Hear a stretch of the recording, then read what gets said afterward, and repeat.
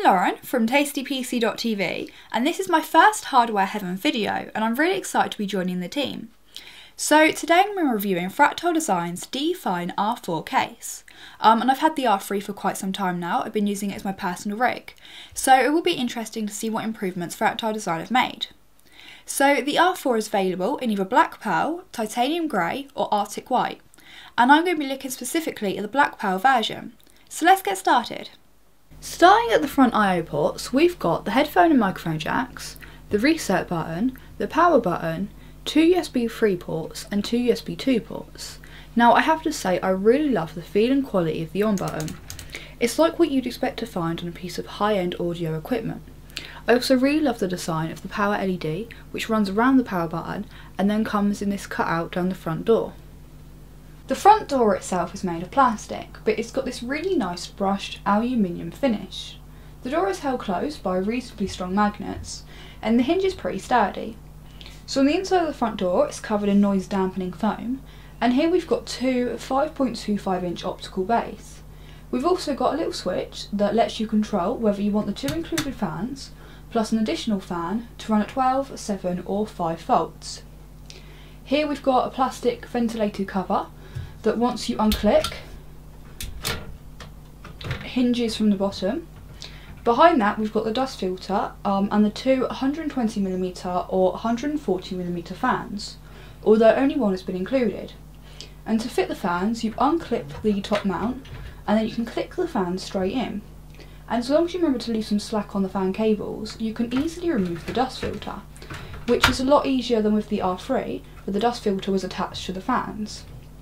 And these fans just intake air through the ventilation holes down the side. Taking a look at the top of the case, there's two 120mm or 140mm fan mounts, and these are covered by module vents. Fractal Design have made the spacing correct to be able to fit a 240mm radiator. However, because of the clearance inside the case, there's not actually enough space to be able to fit a radiator and fans. So what I would have liked to have seen Fractal Design do is offset the fan mount slightly in this direction like they did with the Arc Mini. It wouldn't look as nice, but it would allow enough clearance for liquid coolers such as a H100, but also for thicker water cooling radiators. Taking a look at the back of the case, we've got some ventilation holes, we've got space to mount either a 120mm or 140mm exhaust fan, we've got 7 expansion slots, and an 8 vertical one for fitting things like fan controllers. Looking at the bottom of the case, we've got this large removable dust filter that covers the bottom power supply and 120mm or 140mm fan mount. This fan mount is much better than the over-engineered one used in the R3. We've also got 4 chrome AV style feet with rubber bottoms. These help prevent vibrations but also damage to your desk. Moving on to the side of the case, it's completely plain apart from the 120mm or 140mm fan mount, which is covered by what Fractal Design like to call module vent. Moving the side panel is easy. You just undo the 2 thumb screws at the back of the case and it slides straight off.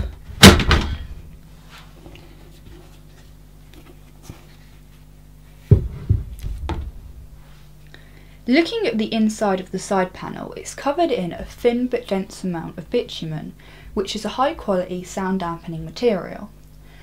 This is the module vent, which is pretty much a plastic square covered by the same noise dampening foam found in the inside of the front door of this case, and it's supposed to restrict noise going through the unused fan mounts. I have seen a lot of reviewers rave about how good the sound dampening of this case is, and they say that when it's used with ultra quiet parts they get a pretty much silent rig. Unfortunately, I feel that the only reason why they get an almost silent rig is because of the fact that they are using ultra silent parts. And in the sound test that I did with the R3, I found that the noise dampening made very little difference to the noise levels, and that if anything it just made the noise slightly deeper rather than quieter. But this is only what I can hear. You might be able to hear something different. And I haven't backed up the results yet. I haven't repeated the tests I did with the R3 with the R4, but the R4 does use the exact same noise dampening material as the R3. But I don't think this is necessarily down to Fractal Design's noise dampening being ineffective, but more that just PC case noise dampening across the market is less effective than what people expect. But moving away from the noise dampening, I have to say this is one of the sturdiest side panels that I've ever come across. Taking a look at the inside of the case, the two 5.25 inch optical bays aren't toolless, which is something that I would like to have seen from a case at this price point. The bottom one comes with a 3.5 inch adapter, and below that we've got 8 hard drive trays, which can support either 3.5 inch or 2.5 inch hard drives or solid state drives, and the drives mounted using the anti-vibration mounts. One thing that I did notice with the R3 was that it wasn't very good at isolating hard drive vibrations, especially with 7,200 RPM drives, and I'm really hoping that the R4 doesn't have the same issue, as it uses the exact same hard drive tray design. So this top hard drive cage is removable using the 2 thumb screws. You can also rotate it this way to help channel the airflow over your hard drives and straight onto your graphics cards. The bottom hard drive cage is also removable using the 4 screws accessible from the bottom. It also has a second mounting location, but I'll talk to you about that in a minute. Moving over to the power supply area, you've got a little anti-vibration pad here and 4 little anti-vibration feet. Now, I know that good power supplies don't really vibrate anymore, but I have always wondered why case manufacturers don't also put an anti-vibration pad here where the power supply touches the motherboard tray. So this case can support either mini ATX, micro ATX or ATX motherboards, and it can also fit 7 120mm or 140mm fans, 2 in the front, 1 in the bottom, 2 in the top, 1 here and 1 on the side panel. The top 120mm or 140mm fan mounts are also covered by removable module vents. Now, out of the box, my sample has got a less than perfect finish. I don't know if it's just the case with the sample I received, but I thought it was something worth pointing out. So I have now moved the bottom hard drive cage to its alternative position. You do lose the bottom 120mm or 140mm fan, but you can now put a thin 240mm radiator in the front, or with some modding a thin 280mm radiator. Or instead, if you wanted to, you could just completely remove the bottom hard drive cage altogether, put a thicker radiator in the front, and then you can still mount 2 2.5 inch solid state drives on the back of the motherboard tray using the mounts there. The opposite side panel is completely plain and has the same bitumen sound deadening material on the inside. Here you've got space for cable management, and you've got a clearance of 26mm for your cables, which is much bigger than with the R3. You've also got a gap between the hard drive cages and the motherboard tray for cable management, and you've got plenty of space behind the back of the hard drive cages for the hard drive cables. The cable management grommets are a much higher quality than with the other Fractal Design cases that I own. They're stronger, they're not going anywhere, and I think this is a much needed improvement. You've got plenty of places for cable ties, and the front I/O cables and the 2 included fan cables are all black, but the fan cables are also braided. So here you can fit 2 2.5 inch solid state drives, which is great if you're also planning on using 8 hard drives or solid state drives, or removing the main 2 hard drive cages.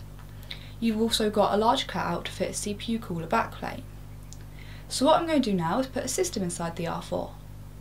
So I have now built a system inside the Define R4, and it's quite an enjoyable case to build in. I'm using the Fractal Design Newton R3 power supply, and you've got 170mm to fit a power supply before covering the bottom fan mount, which I haven't used in this build.